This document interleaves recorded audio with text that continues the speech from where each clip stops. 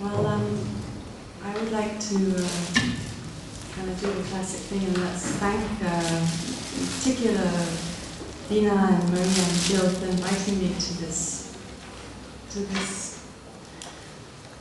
situation here. I'm going to be very old-fashioned after Simon, and I have to admit that I was actually quite taken back by the title of the conference, and when I read all the 4 different weeks and the different people who are going to be talking in them, I didn't really know why I had been asked to talk about processing knowledge production.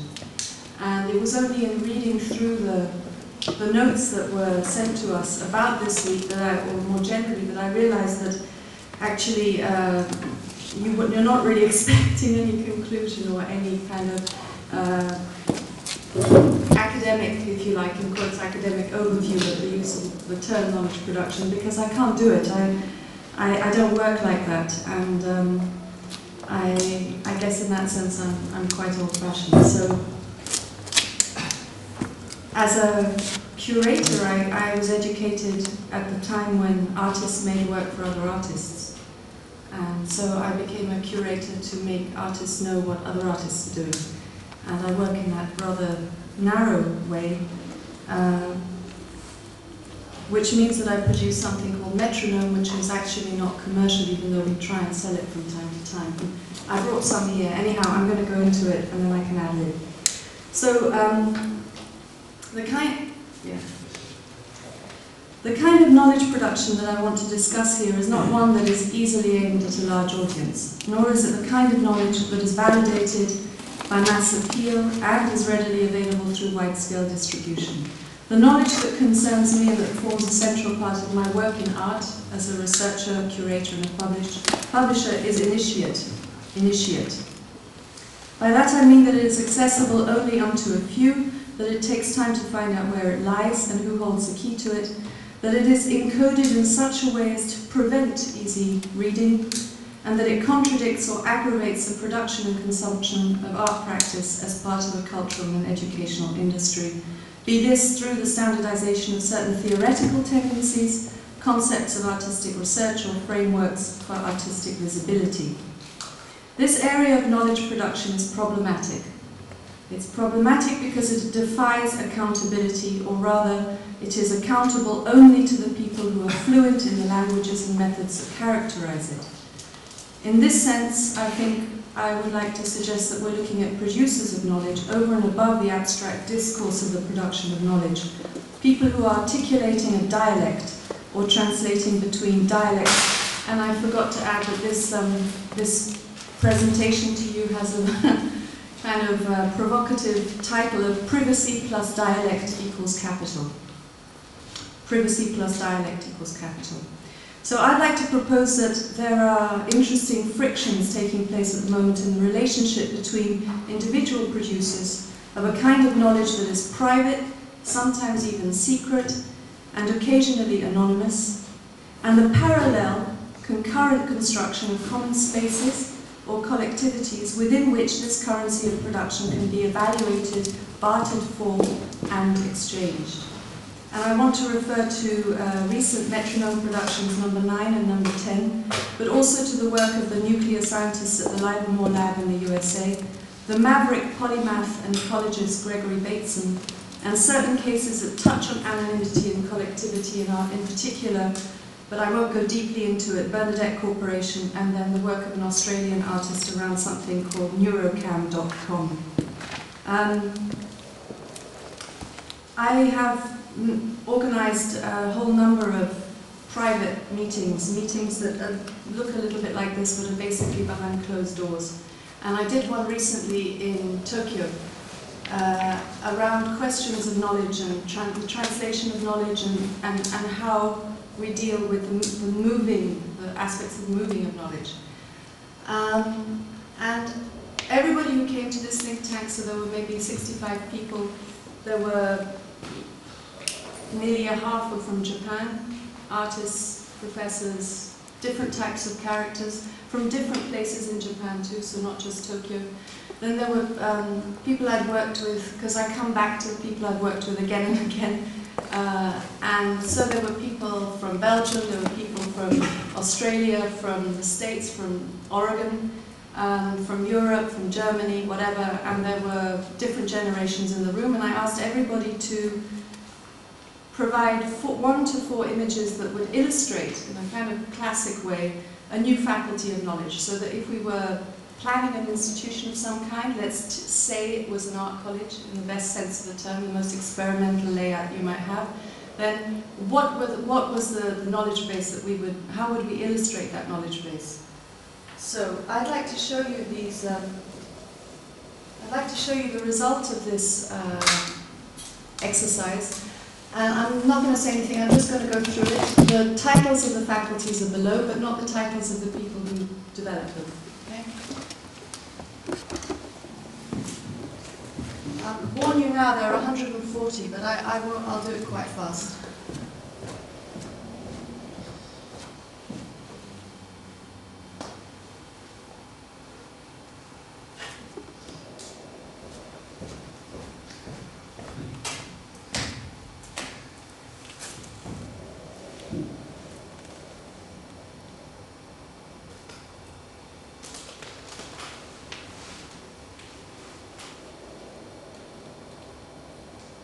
And you can tell me to stop if you want to, anybody.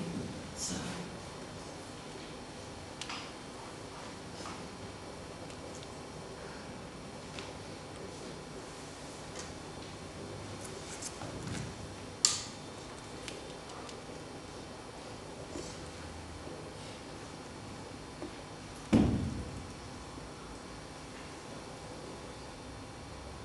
That's for you, Vincent.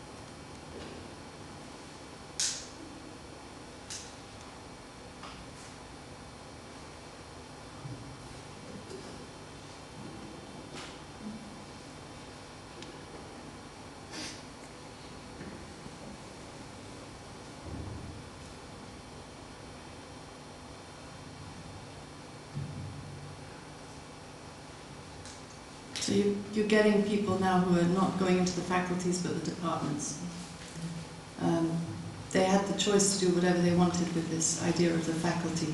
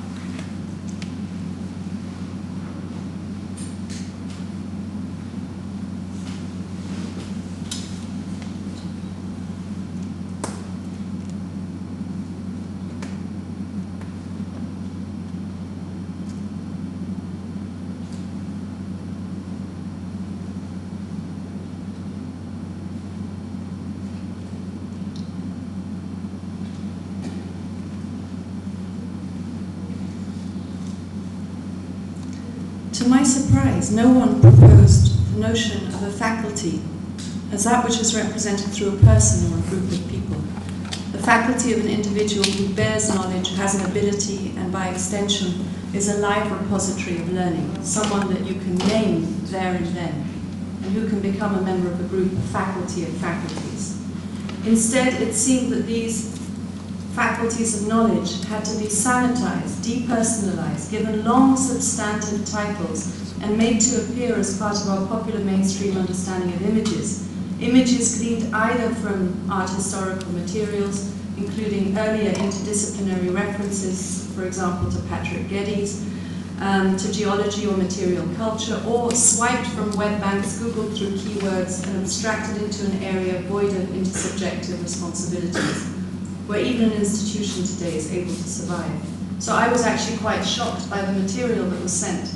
I found it highly paranoid in many ways, and also by the titles that people proposed. And they were just given this brief. They could interpret the word faculty as they wished to. Looking at ways of acquiring knowledge is another way of testing out just how far we are ready to conceive of knowledge production as a conception of methodologies based on subjective exercises that deliver new ways of seeing and understanding. Roger MacDonald, co-director of Arts Initiative Tokyo, emphasizes knowledge acquisition rather than knowledge production as central to the ability to translate, to move across borders, and hence to be flexible and open to semantic interpretation. He suggests that there are 4 main methodologies that help us to acquire knowledge and encourage the mobility of ideas and representations. The first is spiritual learning, right? So pilgrims, for example, an education that is interpersonal, perhaps not so very fast, and that involves the mobilization of the totality of an individual's experiential realm.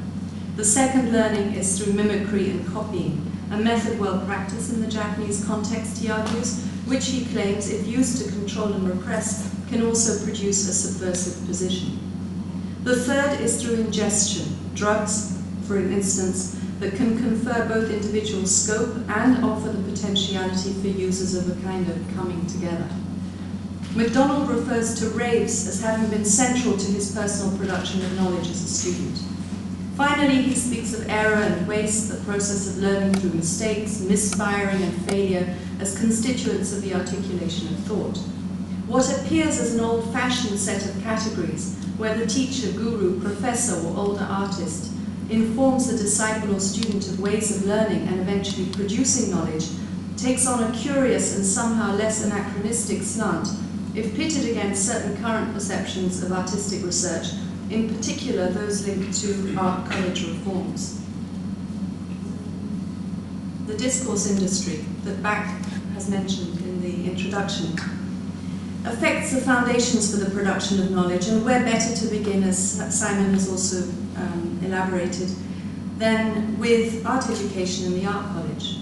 This location for knowledge production is similar to that of a university in its idealist construction. In other words, it should enable every person who is part of that institution to learn and produce and acquire knowledge, be they a first-year undergraduate, an older artist, a theoretician, or even an emeritus professor, or should theoretically be engaged simultaneously in finding ways of producing knowledge without conditions, in the sense of Derrida's idea of the university without conditions, in developing methodologies and an exchange in thoughts around these.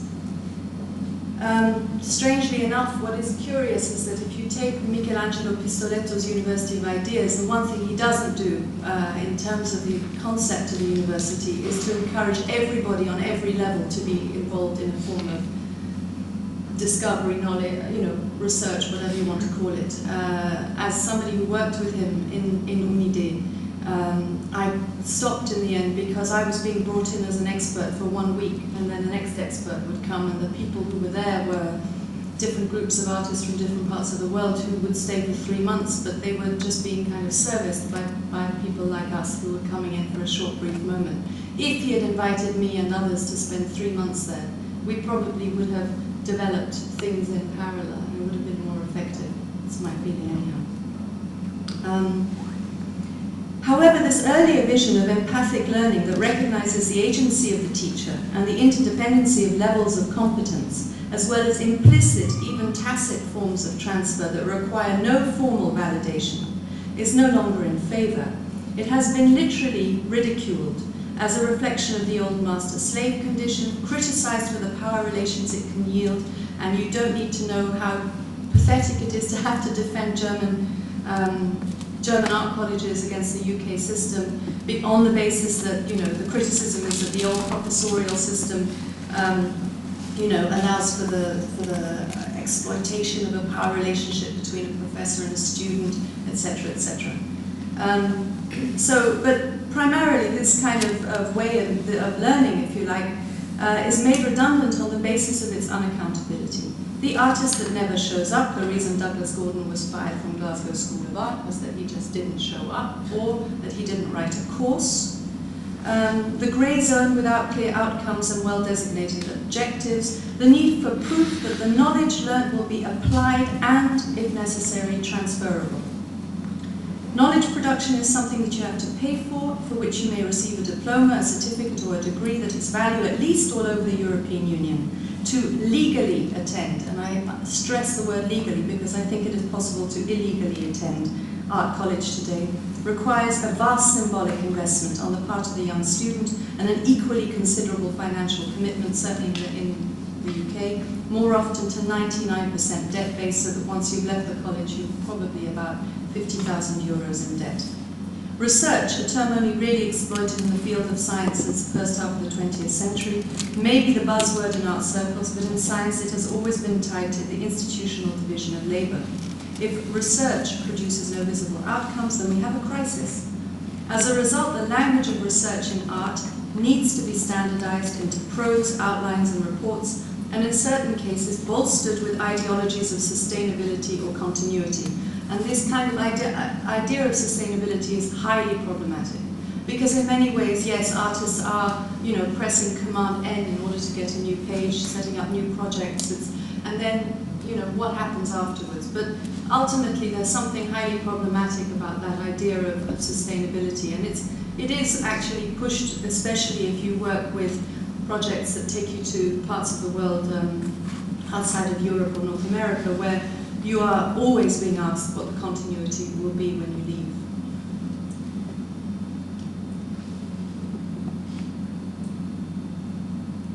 We all know that a PhD certificate will not make you an interesting artist, nor will it get you into the latest art context. All it can do is provide an expensive alibi for spending longer inside that particular environment which still defines the academy. Privacy, collegiality, and a heretic inclination towards certain forms of knowledge production. And the way I'm talking, you'd think I was speaking about a voluntary aesthetic penitentiary. I mean, it goes without, it happens to be a sort of detail on this that I did work in one, in the Royal Army Medical College, which had been the largest European penitentiary in Europe in the 19th century and is located next to the old Tate. And this old building, which was erased in the end of the 19th century and then made into a Royal Army Medical College, has now become Chelsea College of Art. So I have worked inside, I worked prior to Chelsea actually taking it over. I worked inside it.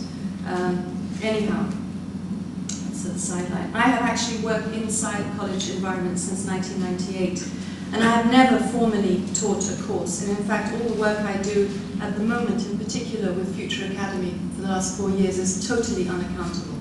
They cannot include it in the research assessment exercises of Edinburgh College of Art. And that's a kind of thing that they've done on purpose because they wanted to protect me from the bureaucracy and the politics of the Art Academy. On the other hand, now they're kind of stuck because there isn't anybody else doing this kind of work which has got into certain places. So it's a fascinating and difficult moment to be in. I'm paid as a consultant not as an employee.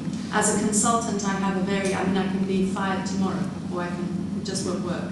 At the same time, it gives me the freedom not to have my research used in academic circles, but only in the art world, so to speak, if you can call it research. I don't know anymore. I've managed in art colleges in many or in different parts of the world, pretty much, to develop a specific context from which to produce and process my work under the guise of Metronome and more recently Future Academy. None of this work, which I regard as curatorial work, could have been done through the museum. The metronomes that have been produced in this way are perhaps an extended form of what Gregory Bateson has called a metalogue. In other words, they encourage recursiveness, knowledge looping back onto itself as a form of ecological epistemology. Bateson writes, "A metalogue is a conversation about some problematic subject. This conversation should be such that not only do the participants discuss the problem, but the structure of the conversation as a whole is also revealed to the same subject." Only some of the conversations achieve this double format. Most issues of Metronome attempt to produce a metalogical condition, which explains why they all use different formats and are produced in different cities.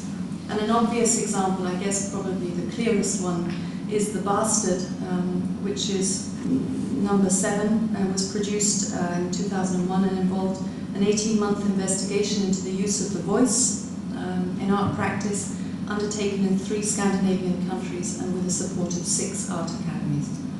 However, this system of recursiveness is doomed to produce hermetic knowledge, self-reflexive, definitely, but nevertheless knowledge that needs to be decoded with a formula that generated it or otherwise placed in proximity of other metalogues in order to incite a dynamic process of interaction and revelation. In many ways, we are actually talking about art and the production of knowledge, as well as germane areas such as those that can be found in complex forms of science or even religious practice. 2 issues are important here for me. First, the issue of transmission and orality, which I want to develop now, and secondly, the nature of the human environment in which that transmission is produced.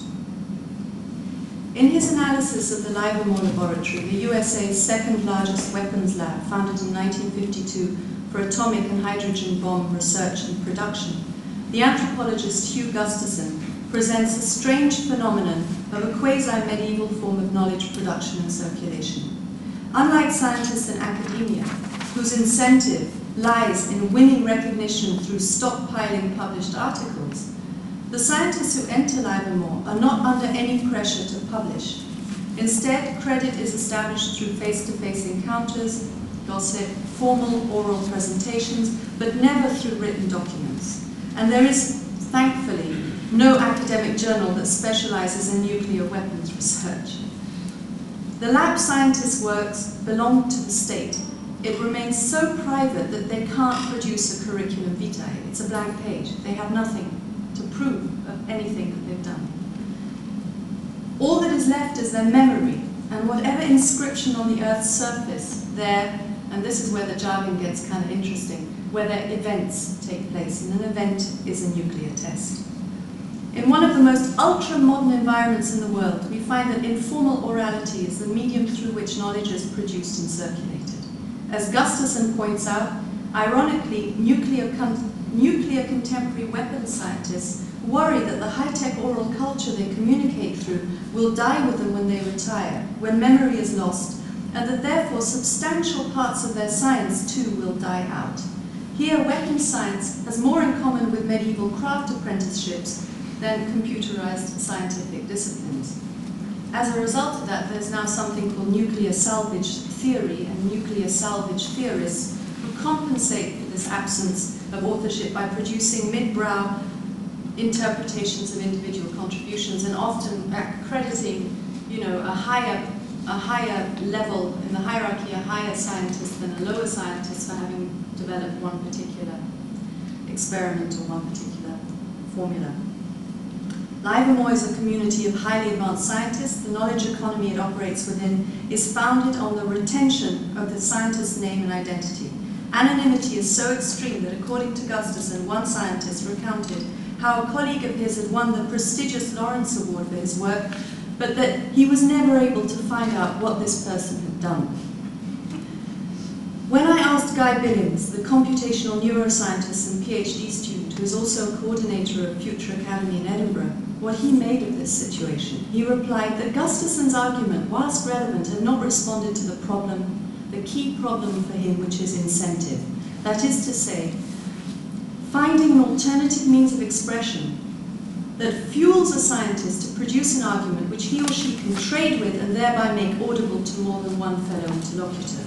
Billings argues that the difficulty lies in finding out how to motor, how to have the incentive to motor towards a solution of a problem that is inevitably inscribed solely in a text-based discursive argument and therefore part of that environment of knowledge production for which a university provides the only framework today. To understand how to construct an alternative community of scientists and respondents whose knowledge production is not reliant on the circulation of an established and increasingly corporatist university discourse is one of the incentives that has brought Billings closer to Future Academy and by extension to art practice, and which is why we are working now on the whole question of organs of research. Future Academy is an experimental, mutating research collective, which in its present form involves around 20 people, scientists, mathematicians, programmers, game specialists, artists, architects, and one music composer from Japan. They are from Iceland, Germany, Japan, the USA, and the UK. We meet twice a week. It's totally voluntary. It's bloody difficult to make a voluntary situation in an art college today because students are so used to paying for what they're getting that they have no time. They just say to you, I have no time. These are artists and they have no time. It's phenomenal, right? They're paying so much that they cannot get beyond what they're being taught as being the thing that they're there for. So they have no time. So we meet twice a week, no money is paid, no debts are formed, and as we begin to build a relationship, we also make work together. Currently we're developing a new computer program that will enable a telephone lecture series to be constructed with input by telephone from all over the world, leading to a multilingual oral library. Working without the usual visual cartography of a website brings us closer to the navigation of a blind person and offers us the means to include forms of knowledge production through the voice, i.e. in an area of computing, and in an area of computing that remains prototypical and unresolved. Non-real-time audio is an alternative to text-based communication. So for me, it's very important that we can bring, somebody who could be in Burkina Faso, or could be in Bangalore, or could be in Utah, rings up and can say something and can do a lecture on the telephone that is brought into a web situation, and we don't need to know through, we have a series of accents and a series of languages which can coexist but don't necessarily bring up questions of face or race or gender or age, things like that. This form of knowledge production presupposes a community of initiates, and I admit I feel of two minds about the frontiers between insider and outsider positions. But ultimately, I hold a preference for the artificiality of structures such as laboratories, bureaux, salons, lodges, think tanks, games, and dialects, right down to a fascination with forms of clothing that can trigger off the specificity of styles and communication. I realize how ambivalent this can appear. The neoliberal orthodoxy depends on the implementation of powerful mobile think tanks and lodges too. I am fascinated by the same kind of weapon that is used for resistance, secrecy, and espionage, and which acts as a base of knowledge production for intelligentsias that would not wish to be disclosed. In Dakar, I worked for many years, I still do, with a group of artists for whom the term communicational abstinence was the most appropriate to define the ways in which they handled dialogue with outside curators and historians, to the degree that when one very well-known curator asked them for their archives, they could turn around and say to him, well look, here's an archive, and give them a copy of Metronome, and then in the next instance say, well sorry, but we had a fire. The fire burnt our archive. It's a huge risk to try and do that as an artist. In other words, not to respond to the timing and to the rhythm that an outside curator is placing on the table in front of you to say, no, you happen to be in Dakar, but hey, I'm busy right now. These are, for me, incredibly important ways of working. With Metronome, circulation is restricted to those who know about it and the few who happen upon it. This predilection recently led to 2 productions of Metronome that contrast greatly in the ways in which they deal with concepts of anonymity and private knowledge, and that subsequently take on very different formats. Number 9 could be described as a cryptic, under-the-table promotional review. Number 10, a pragmatic, under-the-ground survivalist zine. Okay, so a few more pictures. In 2004, the French critic Thomas Boutou and I began analyzing the work of the notorious Parisian Maurice Girodias, who founded Olympia Press in the 1950s. Girodias, the much maligned maverick of publishing, I mean, Jean-Jacques Prouvaire calls him a complete drunk who was always, writing his authors' texts and, I mean, no one, you mention Girodias and people go, oh. So he's not French establishment. But he brought out the writings of William Burroughs, Vladimir Nabokov, Jean Genet, Alexander Trotsky, together with a whole stable of pornographers. I don't know what that's doing in there, but never mind. A whole stable of pornographers, not only by printing in English from Paris, but by doing so mostly under pseudonyms. So Alexander Trotsky had about 4, depending on whether he was translating the Marquis de Sade, writing his own pornography, writing something else. I mean, just a whole series of them. Now, the reasons were concrete. Why did they adopt pseudonyms? McCarthyite censorship laws in the States and post-war vigilance and austerity not only bred a new genre of beat poetry and sexual revolutionary prose, the very stuff that Girodias published, but it also subjected it to ongoing interrogation and suppression. So clearly to publish in English from Paris was one way of sending the Brigade Mondaine on a false path. Boutou and I, Thomas Boutou and I, wanted to understand. So here you've got, you can't actually see very much, but this is the inside of the strip teaser. And I pinned them on the wall because I wanted to understand a couple of things. One was, who were these women and did they repeat themselves? In fact, could you find what kind of images were they taken from, or which ones did Girodias actually set up and photograph? And you could read quite a lot into it. There's one particular woman, the one in the middle, who's leaning on a bed, looking up, who I'm convinced is a girlfriend of one of the writers, but I don't know, because obviously these are all anonymous women. And next to it you have a series of extracts.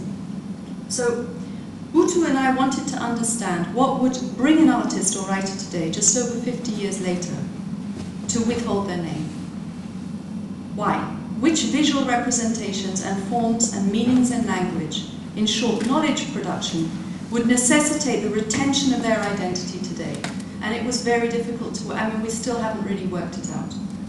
The research took over 1 year. It was linked to our desire to develop a new context for production in Paris with a group of operators who would include, and in parts do include, an architect, a sociologist, an iconographer, a writer, a filmmaker, and many artists. Boutou and I hoped to develop some sort of society analogous to Girodias' infamous troupe, his hotel, his club, which was doomed to bankruptcy, perhaps the only aspect we were less convinced by. The result is the establishment of Metronome Press in Paris and its Office for First Intentions, or Bureau des Premières Intentions, which we run in Belleville, and there are little brochures which tell you all about it. But before we established Metronome Press, we published a collection of fiction, and it's here, 4 books written by artists, mainly because I had the impression, and Thomas as well, that there was nothing more to read. If you think about it, you would walk into, I don't want to sound nostalgic or something, but in the early 80s, you walked into a bookshop anywhere, in London, in Germany, in Austria, in Switzerland, anywhere, and there was a new semiotext, there was a new Merveille. There was something new that had been written by one of these people who have formed what is the theories that we're still working with. Now, what do you find? Every week Routledge brings out a new reader in cultural studies, a new reader in post-colonial theory, a new amalgamation of the writers that were producing material fresh 20 years ago. So the question is, what do we read as art producers? What is it we're reading? And we got very interested in fiction because also because of the way that work is being produced using, if you like, we're interested in film scripts and scenarios, in situations where people can adopt other persona. And not in catalogues, not in monographs, not in magazines, not in readers, and trying to work out, is it possible at the moment for artists to write fiction? So, inside number 9, which is here, these are all versions of the teaser. You're welcome to have anything that's on the table except the things that belong to the back. But that's how it gets, so you take what you like. We felt that short extracts, like the extracts that you can see there, short types of writing had to move also away from the notion of the review and become a little bit more like ideational gelignite, diffused by image sequences that recast the pages of the strip teases included in Givaudias's original pamphlet. Now, significantly, over 1/3 of the contributors in Metronome number 9 opt to write under pseudonym. And I'm talking about quite well-known artists whose names don't appear, but Nancy Strasberg appears, or Susanna Mabbitt. Susanna Mabbitt, obviously. Who else? Mark Atlas, the Reverend Boyd MacDonald, a whole number of people who turn up. And the issue is not about the vanity of the nom de plume here. It's about enabling the producer to construct tangential forms of knowledge, even unto themselves, and in relation to their own, in some ways quite orthodox construction of identity. The darker side to this maneuver is apparent in 1 or 2 of the 6 teasers that together build Metronome number 9. But ultimately, the danger invoked in the process is closer to a transgression of one's own security system and identity as an artist than it is to questions of prurience and public disapproval. So just very quickly, these are kind of working shots. And this is really what constituted the whole of this process in Paris, was the kind of situation of meeting in my studio and working. Okay, and this is actually not under pseudonym, so this is an infrared film that was produced by the filmmaker Philippe Grandrieux, who some of you might know, and it was a new film that he made for Metronome, and these are kind of shots taken from it. And now to something completely different. So, but the latest issue of Metronome, produced in Oregon in 2006 and co-edited with the American artist Oscar Tuazon, could not be more diametrically opposed in terms of visual imagery, format, and content.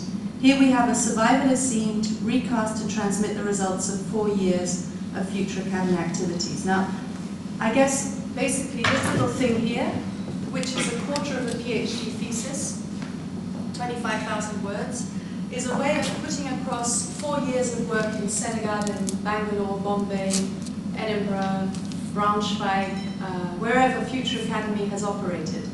And it was very interesting to take a survivalist scene that has been made by a couple under the pseudonym of Bert and Holly Davis, who live in the woods of Oregon, who live unhouse, it's called Unhouse, and who produced this scene for a community of 1,500 people. We wrote to them, Oscar wrote to them, they wrote back and said that they wouldn't be able to meet us if we went out to Oregon to find them, that they were happy with us using the model of dwelling portably, but that they would be far off in the woods and that we wouldn't find them. So we went out looking for them.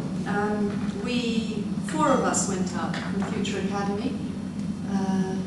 Okay, so this is Dwelling Portably from 1996. And it teaches you how simple dwelling is comfortable in most weather. The Hill Lodge, wonderful name for a hole in the ground, is designed for portable living year-round on steep slopes. Okay?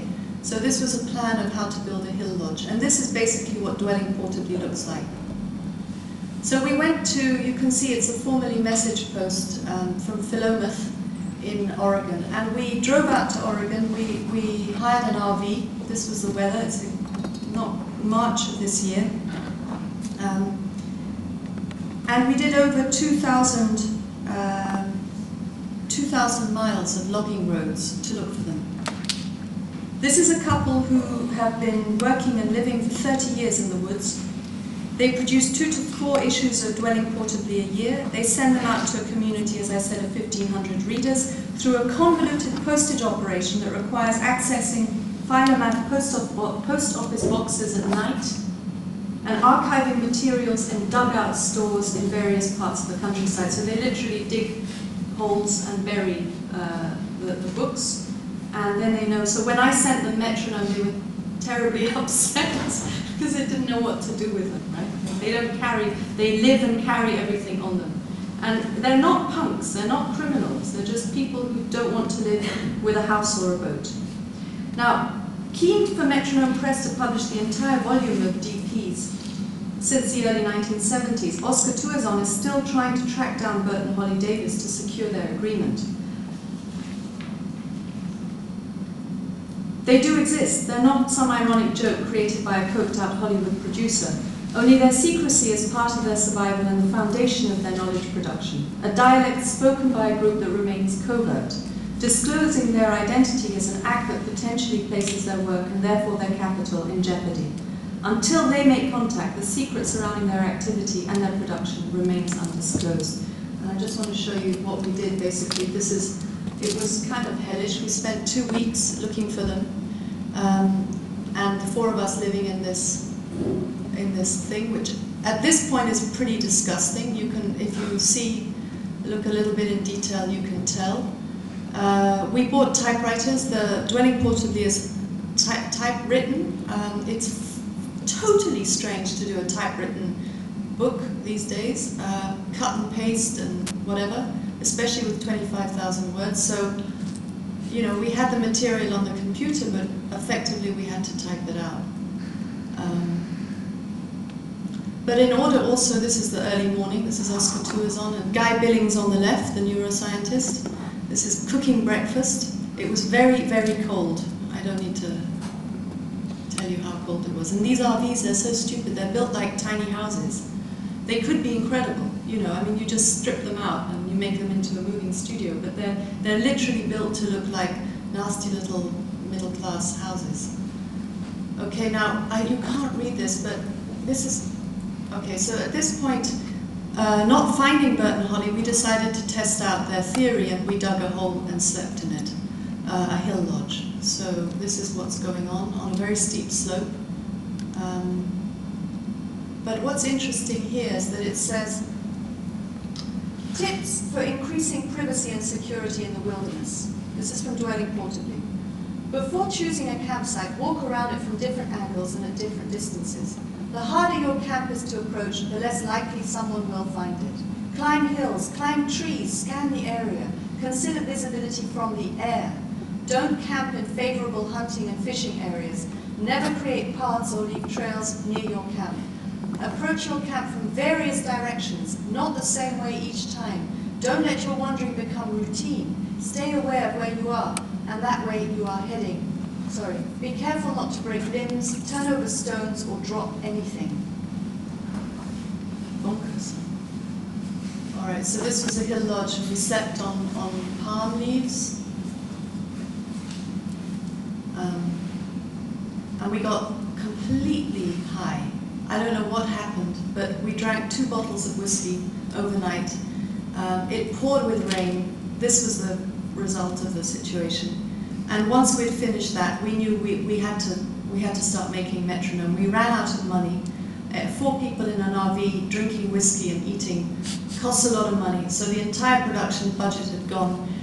We gave a talk at Portland State University, and the next day we had money to print, which was just, I don't know how else we would have done it.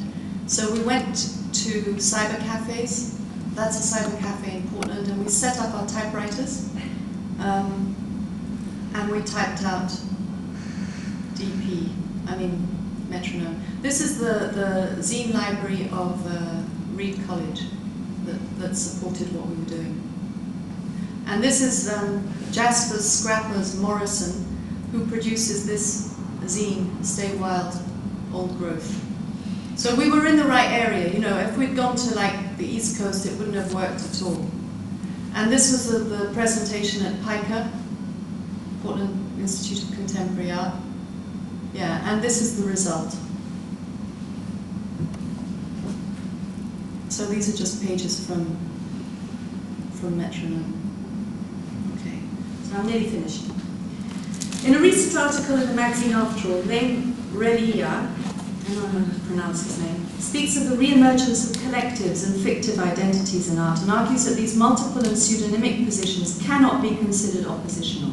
His argument centres on networks and the lounge culture of project rooms and Kunstvereine, the kind of discourse industry we've been referring to earlier.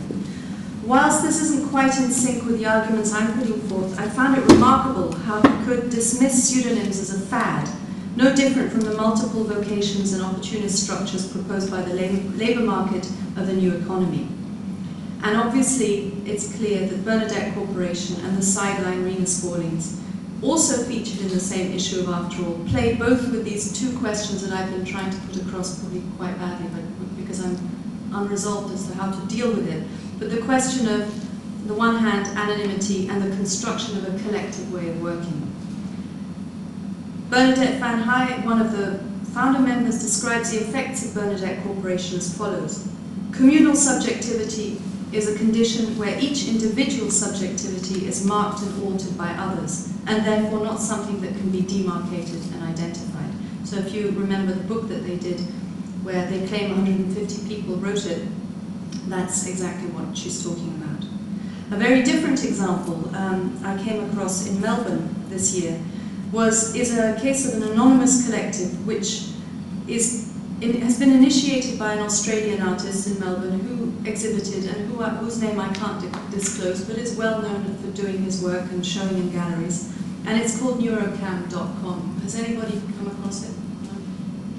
Well, you can look it up, neurocam.com. 2 years ago, a billboard in Melbourne was posted with the slogan, "Get out of your mind, neurocam.com," inciting people to sign up to the site. Since then, in 2 years, membership has increased considerably, with numbers nearing over 20,000 people. When I met this man in a cafe, I had been told about him because I was interested in kind of stuff that was going on, was a complex in Melbourne. And one of the things that an artist told me about was that there was this guy in this group who were producing Paranoia. And that it was hard to reach him, but basically everything they did was about generating paranoia.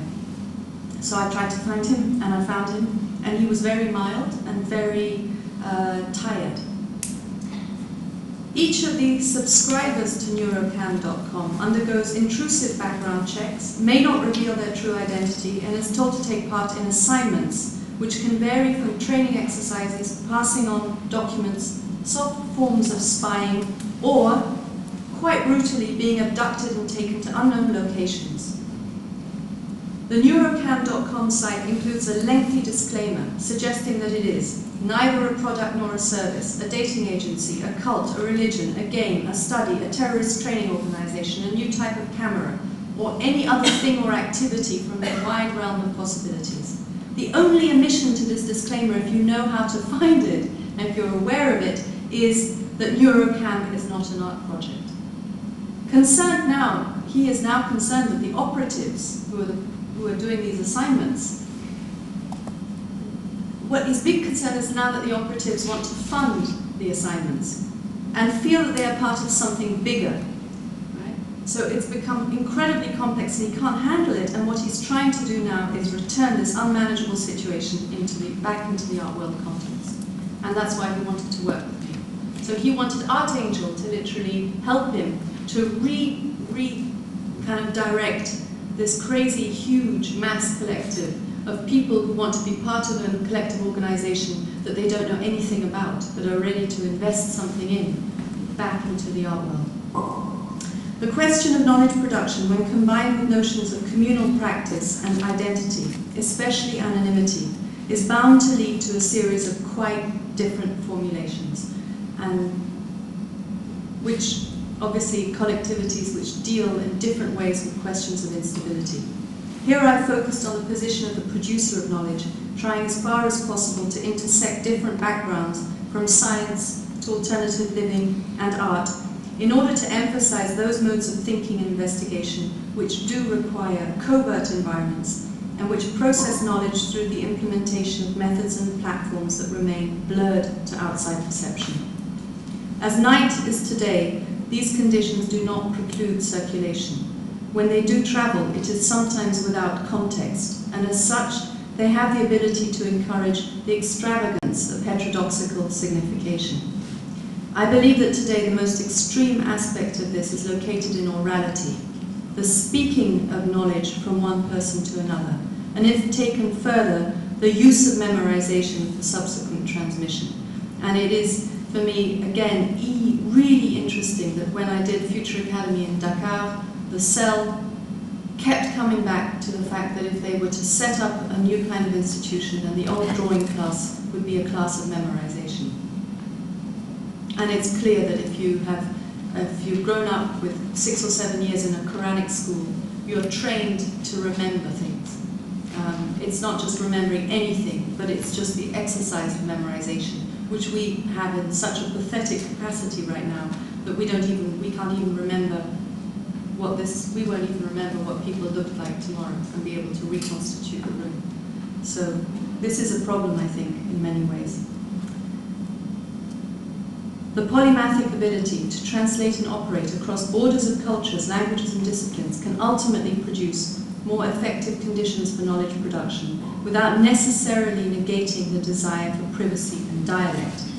For art institutions, the inclination towards theory and intellectual discourse need not be transformed in any extreme sense, so even back needn't worry about re-signifying its fascination with intellectual theory and discourse, as you say in your introduction. Because we should always support spaces that encourage reflection and discussion between people. I think, though, that it might be helpful to simply begin to share those scenarios and activities that tempt representations out of that which is not yet known, and as the metalogue so neatly proposes, build new forms of knowledge production that run against the standardization of subject matter, language, and conventions of authorship.